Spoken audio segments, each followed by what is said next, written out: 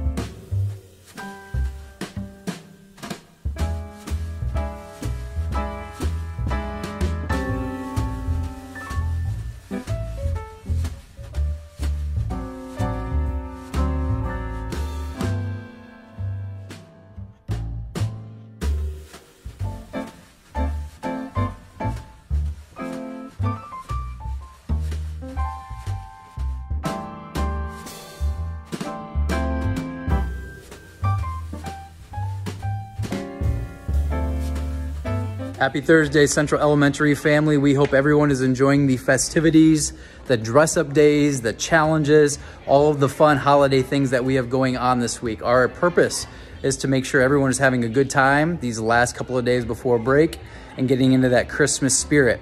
Today, we do have some fun things going on. We have our second graders performing Jukebox Jingle, and we're expecting everyone to show their roar while we're in the full building assembly for that performance and giving our second graders an awesome experience for that performance.